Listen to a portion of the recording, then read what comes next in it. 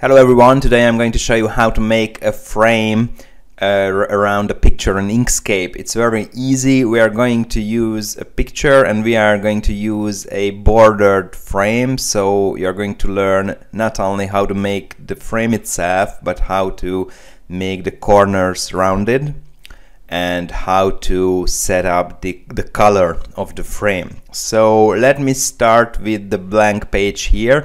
The dimensions, I've already set them up to 480 by 351. If you want to see how to set up the page dimensions, page sizes in Inkscape, just click on the link and see my other video.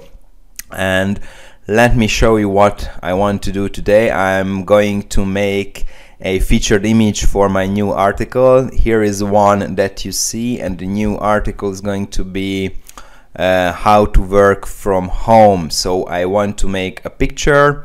I want to make a like this orange color, I hope you see it, this orange color border, the rounded border, the same way we have it here.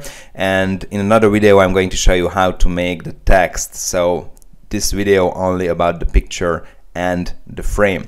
So I just came here to Pixabay, and this is a very cool site. You can find thousands of free pictures. They are absolutely free, and typed in home office, and this is the one I actually like, the girl in the bedroom. So I'm going to go ahead and download this picture. It's free to use.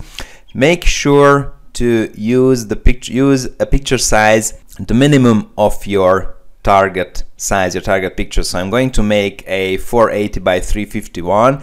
The 640 by 426 is okay. But if I were to make a picture that's bigger than 640, then these dimensions, that I would use the bigger one, because in Inkscape you can shrink the picture or you can enlarge it, but the picture quality won't be as good as the original one if you enlarge the picture. So for me, this one, the smallest one, is okay right now. I go ahead and download this picture.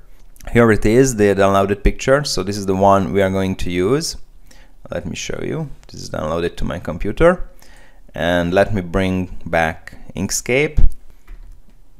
What I did is, this is just holding the control key and playing with your mouse wheel, and the size, the actual size that you see will vary as you see the picture. So just let me go back here and just place this picture here, embed, fine.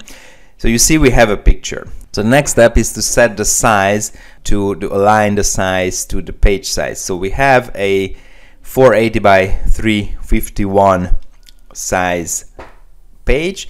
So just I click on the picture. So I go ahead, I click here, I close the padlock, and I click I type in 351 here. So you see I actually shrank the size of the picture to the size of my page. If I want to align the picture to the page, and that's what I want to do, if you want to align the picture, just go ahead and press Ctrl-Shift-A. This brings back the align and distribute window here. We want to align our picture to the page, so that's okay. The picture is selected, so just go ahead and click align horizontally and vertically here. And what you see is your picture is aligned to the page itself. So the next step is to create the frame. It's very easy, because the only thing you have to do is create a rectangle. Just go ahead and click here or press F4. Create a rectangle whatever size you want. It doesn't really matter at this stage. Okay, we have a rectangle. So now just go ahead and set up the sizes of the rectangle, which in this case is going to be the same as the picture size or the page size, which is 480 by 351. So I type in 480 351. Okay, the rounded corners now are set up to 10 pixels. You can change this. If I change this to 5 and the other one to 5, you see the rounds, the corners will actually shrink. And if I click here, or set up 20, we are going to have bigger corners. I'm going to use 10. Use whatever you want. Okay, so we are good to go. So let's set up the colors of the frame, because this time we have, this is not what we want. So I'm go ahead and press Ctrl Alt F, and I bring up the fill and stroke window. I select my rectangle, I unselect, click here in this X, the which says no paint, in the fill section.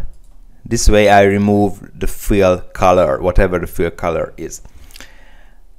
Click stroke paint and set up the actual color of the border. You can use these ones here, or I just go ahead and type in our color, which is FA6400. One more thing, you can set up the actual width of your border. Just go ahead and click here stroke style. I'm going to use 5 pixels. I just change this to 5. And just the last thing, I don't know why this is set to 50% my opacity. I just bring this up to 100%, but of course you can leave it as the way you like, 50%, 60%, whatever you want. I'm using 100%. Okay, now it's time to center the border to my page, vertically and horizontally, and we're good to go. Now if I want to align my picture horizontally, because you see you have some parts here and some parts here, I just go ahead and click on the picture, and I can use my arrow keys to move the picture the way I want. I think this is good this way, because I want to place some text here later, but you can move your picture. So now it's time to make the border to crop the picture, the picture with the girl. What I want to do is to create another layer, create another border, which is very simple. I just go ahead and click on the border and press Ctrl D, which makes duplicate. And then I select the last one and move it here. You see, I have 2 borders now. You'll see why we want to do this. And now I click on the picture. I hold Ctrl Shift. I click on the border. So both are selected. First the picture, then the border. Then I go ahead and click Object, Clip, Set. And this is the most important step. Object, click, clip, set. And that's what we did. We actually cropped the image and removed, you see, not only the borders, but removed all this rounded corners. So we are good to go, but we unfortunately also removed the border. So that's why we needed to duplicate it. So it's very easy. Just click on this border, center it to the page horizontally and vertically, and you're good to go. This is as easy as it goes. You have the picture, you have the picture frame, we've set up the color of the border and or the frame, and we also set up the corners.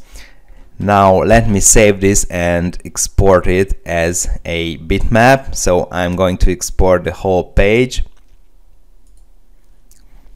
and let me show you what we have here. So this is the actual picture that we've created, and when I click on this, we have the border and we also have the rounded corners, and everything looks as we wanted it to look. So I hope this helped. I hope you can now make a frame around the picture even with rounded corners, even if you have to change the colors in Inkscape. It's very easy. You can play with it then later. If it helped, please make sure to press the like button. This helps me a lot. And please also subscribe to the WP Cookhouse channel to see more Inkscape tutorials, and of course more tutorials about how to make money online. And thank you for watching.